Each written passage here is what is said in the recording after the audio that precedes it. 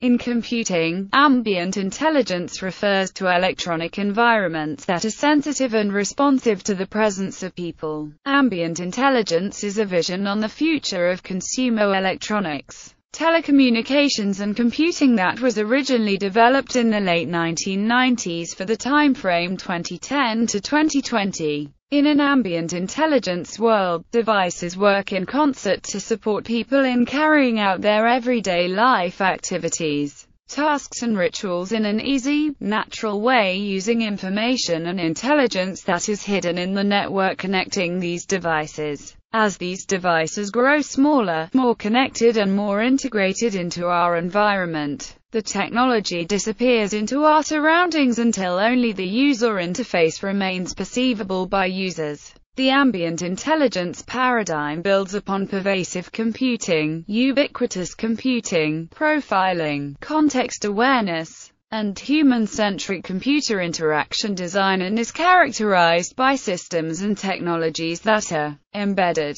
Many networked devices are integrated into the environment. Context-aware. These devices can recognize you and your situational context. Personalized. They can be tailored to your needs. Adaptive. They can change in response to you. Anticipatory. They can anticipate your desires without conscious mediation. Ambient intelligence is closely related to the long-term vision of an intelligent service system in which technologies are able to automate a platform embedding the required devices for powering context-aware, personalized, adaptive and anticipatory services. Where in other media environment, the interface is clearly distinct. In an ubiquitous environment, content differs. Waldner defined such a smart environment by describing it as ambient media. It is constituted of the communication of information in ubiquitous and pervasive environments. The concept of ambient media relates to ambient media form, ambient media content, and ambient media technology. Its principles have been established by Waldner in a manifestation, morphing, intelligence, and experience. A typical context of ambient intelligence environment is a home environment. Overview. More and more people make decisions based on the effect their actions will have on their own inner, mental world. This experience-driven way of acting is a change from the past when people were primarily concerned about the use value of products and services, and is the basis for the experience economy. Ambient intelligence addresses this shift in existential view by emphasizing people and user experience. The interest in user experience also grew in importance in the late 1990s because of the overload of products and services in the information society that were difficult to understand and hard to use. A strong call emerged to design things from a user's point of view. Ambient intelligence is influenced by user-centered design where the user is placed in the center of the design activity and asked to give feedback through specific user evaluations and tests to improve the design or even co-create the design together with the designer or with other users. In order for AMI to become a reality, a number of key technologies are required. Unobtrusive hardware, seamless mobile, fixed communication and computing infrastructure, dynamic and massively distributed device networks, which are easy to control and program, human-centric computer interfaces, dependable and secure systems and devices. History. In 1998, the Board of Management of Philips commissioned a series of presentations and internal workshops, organized by Eli Zelka and Brian Epstein of Palo Alto Ventures to investigate different scenarios that would transform the high-volume consumer electronic industry from the current, fragmented with features world into a world in 2020 where user-friendly devices support ubiquitous information, communication and entertainment. While developing the ambient intelligence concept, Palo Alto Ventures created the keynote address for Roll Pieper of Philips for the Digital Living Room Conference, 1998. The group included Eli Zelka, Brian Epstein, Simon Birrell, Doug Randall, and Clark Dodsworth.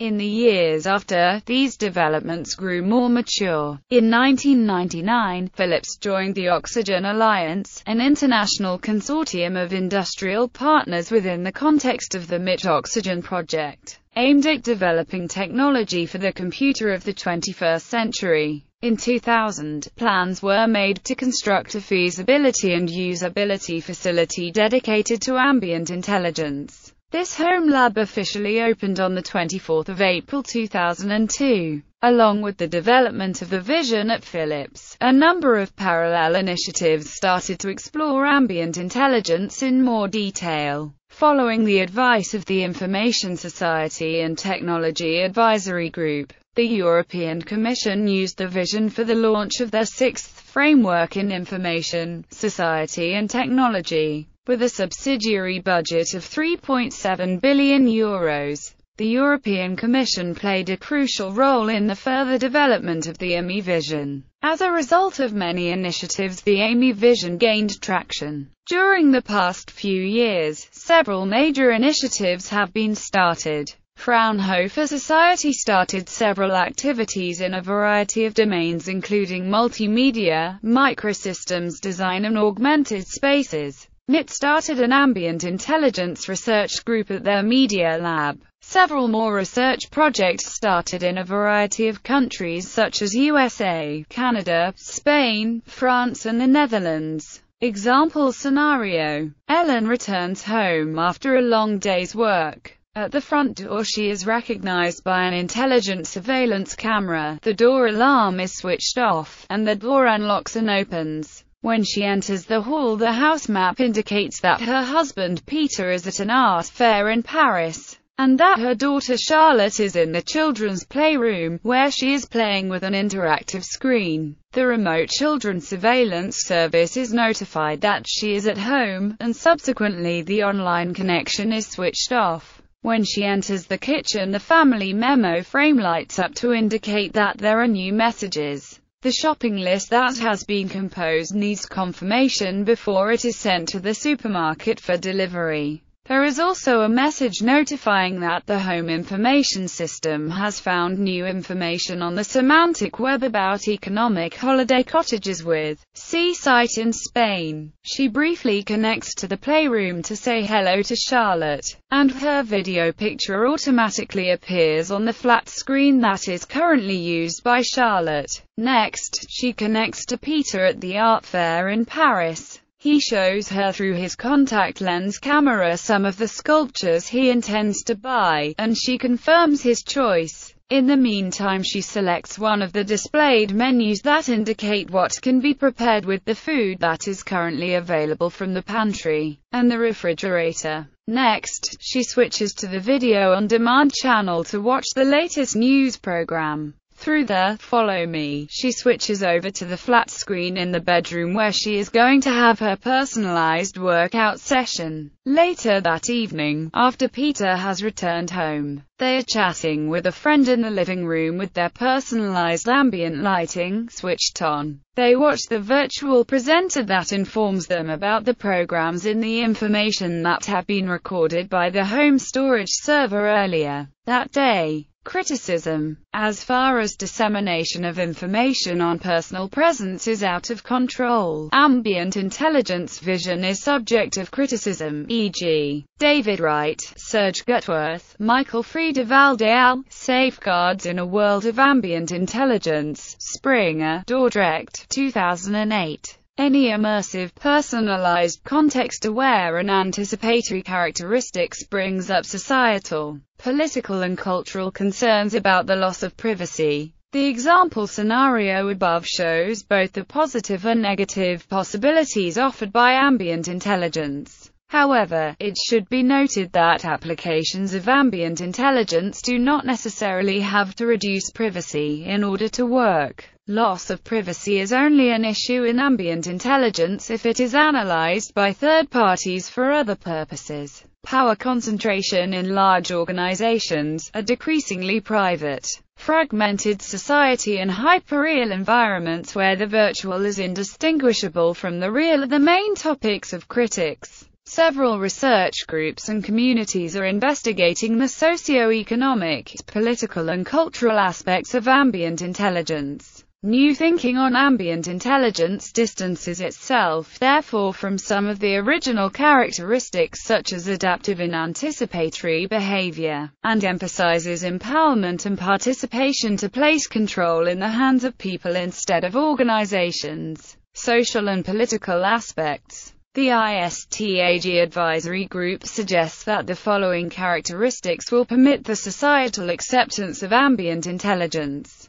AMI should facilitate human contact. AMI should be oriented towards community and cultural enhancement. AMI should help to build knowledge and skills for work, better quality of work, citizenship and consumer choice. AMI should inspire trust and confidence. AMI should be consistent with long-term sustainability, personal, societal and environmental, and with lifelong learning. AMI should be made easy to live with and controllable by ordinary people. Business models. The ISTAG group acknowledges the following entry points to AMI business landscape. Initial premium value niche markets in industrial, commercial or public applications where enhanced interfaces are needed to support human performance in fast-moving or delicate situations. Startup and spin-off opportunities from identifying potential service requirements and putting the services together that meet these new needs. High access, low entry cost based on a loss leadership model in order to create economies of scale. Audience or customers' attention economy as a basis for free end-user services paid for by advertising or complementary services or goods. Self-provision, based upon the network economies of very large user communities providing information as a gift or at near zero cost.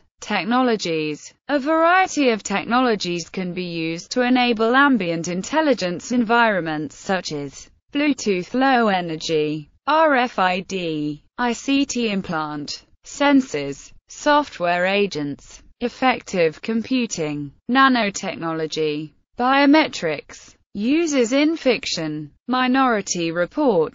One scene illustrates adaptive advertising in the future. Consumers are identified via retinal scans, and receive targeted ads. The Hitchhiker's Guide to the Galaxy by Douglas Adams. The doors have emotion, and express this when people use them. See also, Technology in the Hitchhiker's Guide to the Galaxy. The Diamond Age by Neil Stephenson. The Diamond Age depicts a world completely changed by the full development of nanotechnology that is present everywhere. Research groups. Several research groups have been founded to tackle the question of the manifestations of ambient intelligence, what can be done and what will the actions most probably result in. Ambient Intelligence Group, CITEC, Bielefeld University. Ambient Intelligence Laboratory, National University of Singapore. Ambient Intelligence Research Group, Ulster University, UK. Artificial Intelligence Group in the Informatics Department, University of Minho. Ambit Research Group, eLab, Artesis University College of Antwerp. Agent Systems Research Group, Alcatel Lucent Research and Innovation. Ambient Services Group, AJOU University, CUSLAB, Wellbeing Life Care Research. AmaVital, Spanish project to develop intelligent services for elderly and disabled. Autonomous University of Barcelona, CAIAC. Autonomous University of Madrid, AMILIB. Carlos III University of Madrid, Applied Artificial Intelligence Group. Carnegie Mellon University. Scilab, Ambient Intelligence Lab. DI, Domotics and Ambient Intelligence, University of Alicante. University of Deusto, Morlab, Mobility Research Lab. Fraunhofer Institute. Ambient Assisted Living. Fraunhofer Institute. IGD. Fraunhofer Institute. In-house. Heriot-Watt University, Pervasive, Ubiquitous and Mobile Applications Lab.